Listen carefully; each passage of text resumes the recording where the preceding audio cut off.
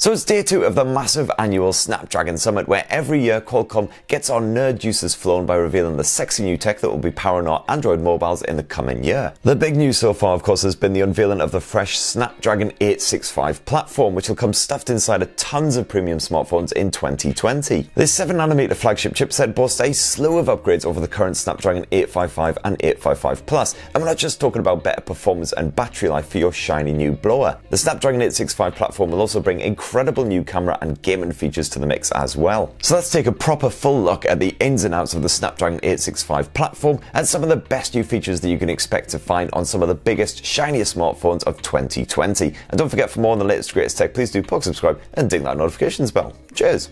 Performance and gaming.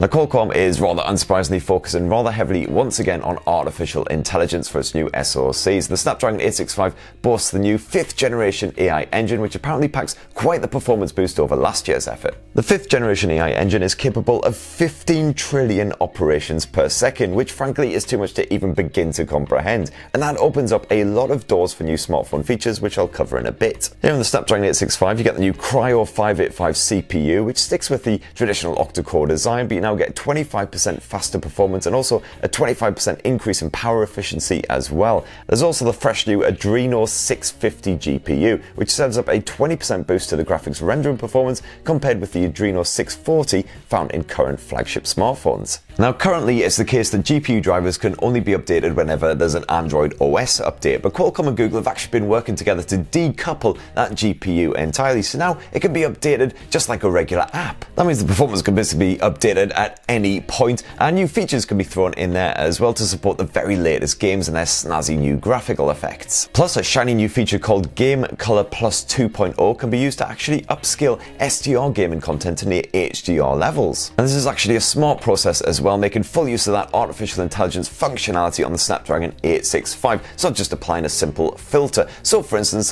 hues like skin tones will be preserved in their natural form, while the likes of the color and contrast in the environment will be enhanced just to make everything look that little bit prettier. You can also expect more hyper-realistic light and reflections and motion blur in your mobile games, but just don't spend so long ogling the shadow effects that you end up with a virtual axe buried in your bonds. Cameras. But one of the biggest updates to the Snapdragon 865 compared with predecessors is in the camera tech as well. You'll be able to capture some pretty cool stuff with your shiny new Android flagship phone in 2020. And that's all thanks to the snazzy new Spectra 480 ISP, which works at a rather clever 2 gigapixels per second. Sounds very sexy indeed, and it basically means that smartphone cameras will be packed with all kinds of great new features, while existing features will also be improved. So right now, for instance, if you're shooting a video and you hit that photo capture button at the same time, your phone isn't actually taking a fully fledged photo as well. All it's doing is nicking a frame from your video. So if you're recording at full HD resolution, for instance, you'll get a slightly grainy and possibly blurry 2 megapixel snap. What a bunch of arse biscuits. But thanks to the Spectra 480, your phone will be able to record 4K HDR video and simultaneously take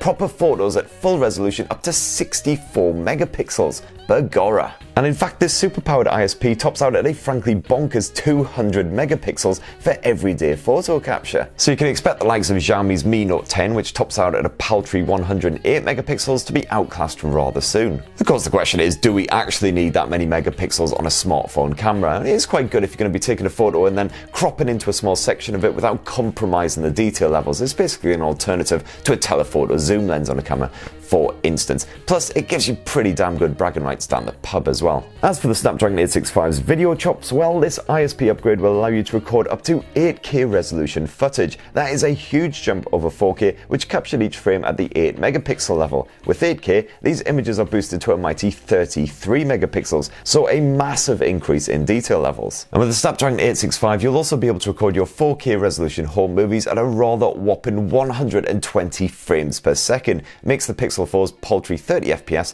look rather meager in comparison, and also it'll fully justify the use of 90Hz or even 120Hz displays on smartphones as well. You'll be able to get that nice silky smooth finish when you're watching back your home movies. It's also good news for slow motion video fans, as you can capture 4K footage running at quarter speed with the usual 30 FPS smoothness. Plus, Qualcomm reckons that the Snapdragon 865 is good enough to shoot at 960 frames per second at a lower HD resolution with no limit. We're not talking just a quick second of footage here, so forget having to tap that super slow motion button at the exact moment you need it. And the Snapdragon 865's extra grunt means that the HDR chops have also improved as well. The current generation can handle the likes of HDR10, but with the Snapdragon 865, your new blower will also be able to shoot Dolby Vision HDR video as well. And despite all these extra smarts, the new Spectra ISP also apparently consumes less power and generates less heat as well, so it's less of a drain on your smartphone's resources. Connectivity. Sorry, I don't know why I'm announcing all these sections with such a weird voice. It seemed like a good idea at the time. Now, crucially, the Snapdragon 865 chipset will not have a 5G modem actually integrated onto the platform itself. It will support it, of course, but it'll have to be added by the smartphone manufacturer in order to support